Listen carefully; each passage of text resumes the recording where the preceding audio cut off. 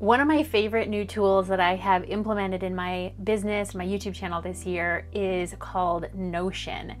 And although I'm using it to basically manage my entire business, from my YouTube channel to the Video Pursuit Society, my membership program, and everything in between, in this video I want to show you how I plan and organize my YouTube content, how to create a content calendar, an editorial calendar, if you will, using Notion. So we're going to dive into exactly what I have set up here so you can create it for yourself. If you're new here, my name is Meredith Marsh, and this channel is dedicated to helping your side hustle thrive as a video content creator so that you can become the boss of your own future. And it really just comes down to taking the right steps in the right direction, like subscribing to this channel. So make sure you do that now. And I think planning out content, it becomes sort of a personal process for people. If I don't know what I'm doing, if I don't know what I'm supposed to be working on this week, then I just won't work on the things that I'm supposed to be doing.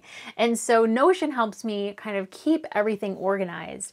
And the content calendar, editorial calendar that I created in Notion is actually the very first thing that I did. So you can see here I have YouTube Planner right here in the middle, and these are all topics that I have actually planned on creating. They're not all completely scripted out, but they are all keyword researched, and you can see I have dates in here on exactly what I am planning to create, and the one here on how I plan my content with Notion is I have that down for February, but I felt like doing it this week, so I'm going to. And we're going to switch this up.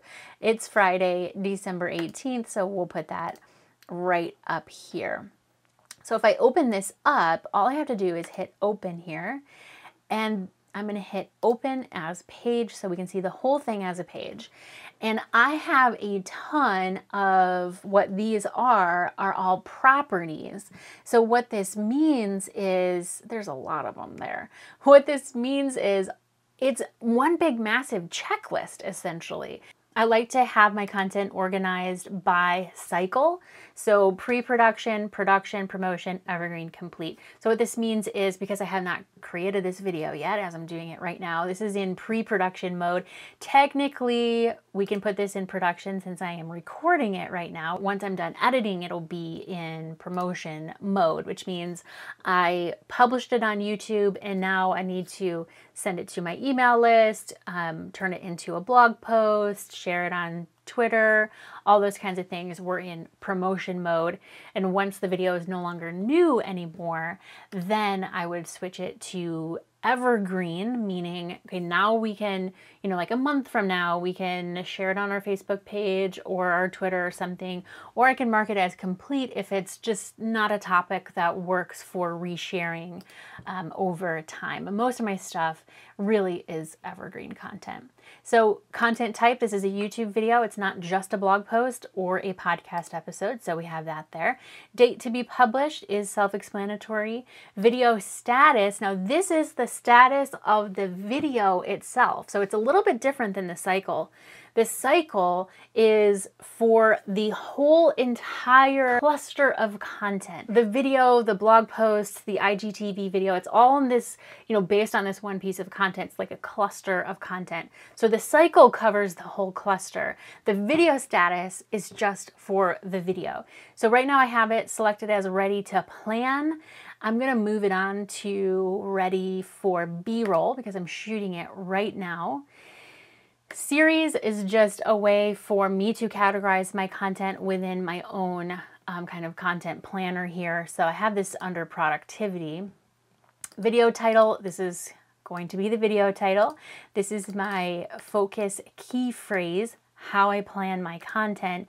We may have to revisit that a little bit because I should probably also target Notion as a key phrase as well. When I have my thumbnail created ahead of time, I can upload it here just so that I have a visual. And as we go down this list, some of these things are more like post-production type of stuff. So once the YouTube video gets published, I come in and make sure I check this box that it's published. Once the blog post gets published, we check the box and we make sure that it's published. Once we send out the email, we'll send out the email, or we'll just decide we don't need an email for this one. Same thing with the IGTV video. So we go through this entire checklist system here inside of Notion, and this one is a little bit empty because I'm still creating the actual content itself. But let's take a look at one that's already been published. So how to add text and titles in iMovie has already been published. The blog post has been published. So you can see here who's responsible, completely empty. The cycle is complete. It's a YouTube video. It was published on the 17th of September. All of these things are completed. And the reason why this is important is because if I come in here, let's just say somebody in my Facebook group, the Thriving Side Hustle Video Content Creators Facebook group, asked me, hey, I'm trying to learn iMovie, and do you have any tutorials on iMovie?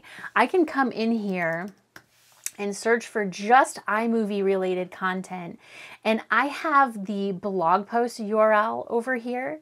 Here's the YouTube URL, and it's all right there for me, the blog posts and the YouTube videos, and I can send those links to whoever needs them. I can also easily go and find all of my content on a particular topic, or even in a particular series, like all of my video editing content, and see what have I already published, what can I create some piggyback content on. And it's all right here inside of Notion, instead of me having to go to my YouTube channel and to my blog, which are two completely separate platforms.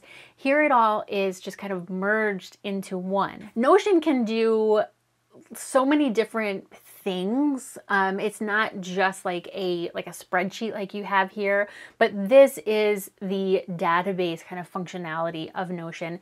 That's how I use this to plan out my content.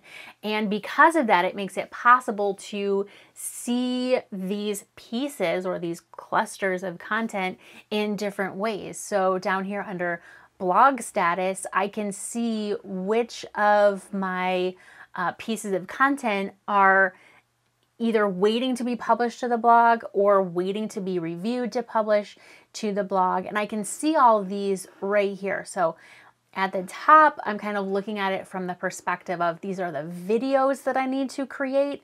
And down here, I'm looking at the same database. This is the same information. It's just displaying it a little bit differently so that I can look at it from the perspective of, okay, what is happening on the blog?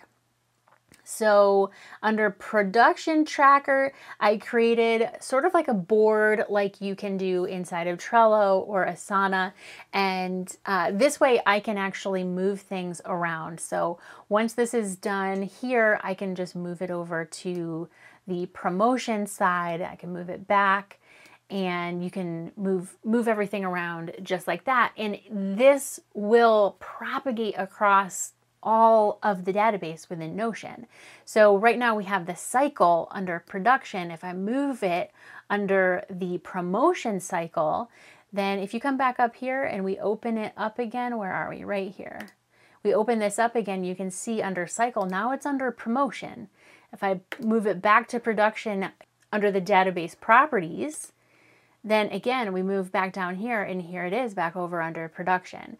And so you can look at the content, look at the data, the information that you input here in like pretty much any way that's going to make sense for your brain. And that is why I just love Notion so much. So down below all of these properties here, I do have a couple of templates. I don't really use those anymore. So what we can do is actually create an empty page.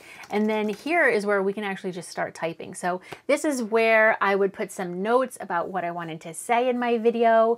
If I wanted to create an outline of, you know, these are the 3 things that I'm going to cover in this video, I can put that information down there. If you're the type of person that likes to type out a word for word script, put that script down there. So that way it's inside of Notion. It's all in one place. You can open this up on your phone and drop some ideas in there when they come to you. Open it up on your iPad, do the same thing, and it will all be tied to this piece of content within Notion. Now lately I've been doing a little bit of a different scripting technique. I'm actually using a piece of paper. I can't really share this with you. I call it a block scripting process, and it's something that I'm creating for myself to make content creation go quicker for me and go easier and create better content quickly. So this is just kind of like my own framework that I'm working on. Maybe at some point I'll share it with you, but I will definitely be sharing it with the Video Pursuit Society members first. Now, if you're anything like me, you might be wondering, okay, how do I actually create this for myself? And I'm going to show you right now, but I also want to let you know that I learned how to do this from a YouTube tutorial by Thomas Frank. And there are some other like content calendar template tutorial videos out there on YouTube if you search for them, because the way that I do it might not work for you, but I'm going to show you exactly how I set this up. So inside of Notion, which by the way, you can get a free Notion account, just go to notion.so. So right here from my growth page, I can add a whole new one of these databases here. So we're going to come down. You can see here, you can add just text, a heading, a list, a checkbox, anything like that here. But what we want to do is create a table. We'll do an inline table. And so this is my new table. So this is just like, well, it's not just like, because it's way more robust, but it's a lot like a spreadsheet, like an Excel spreadsheet, that kind of thing. You have your columns, you have your rows, you have your cells, and it's the columns that are the properties that I was showing you in my table, where I have the production cycle at the date that it's going to be published. And so if you come over here to these three dots, come down to properties, this is where you add those columns to your table. So if we hit add property, we can say, you could do a cycle here, and you could do it just like mine, which would be a select. So we have cycle, and now you can see down here we have cycle. So in order to create those different kind of categories of the cycle, we'll create an actual row. We don't need to do tags. We don't have any options for the cycle to select here. So you can just type these in, pre-production, and we'll hit create. And so just for fun, you can do production. You can create all of these, and then if you just like X out of that, it'll be here under cycle. You can change the colors here to whatever you want. You don't have to use like the default. And so that's how you create your drop-down select boxes. And again, you could actually come over here to this plus button to create a new property, give it a name. This would be like date to publish. And then you come over here and you can select date. And then that way you have an actual date box. So come through here, play with these properties, see what might work best for you, and maybe just regular old text box might work best, and then you can put in whatever you want there, you know, as long as you can spell text.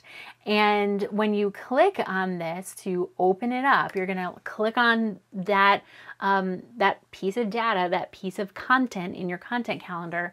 You open it up and all of your properties are right here, and you can start to script your video right below that.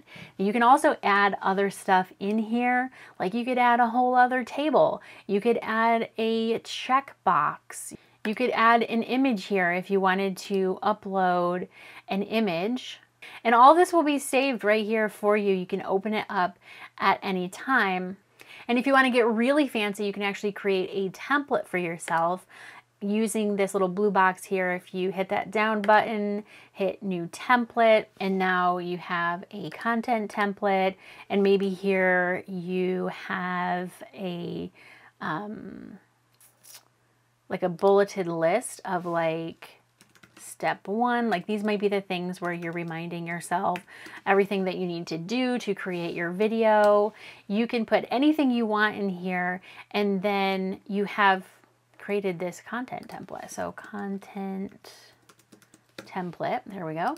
So now when you go to create a new piece of content, put your idea in here. We'll say, this is a new video idea. Hit enter, come over here, open this up.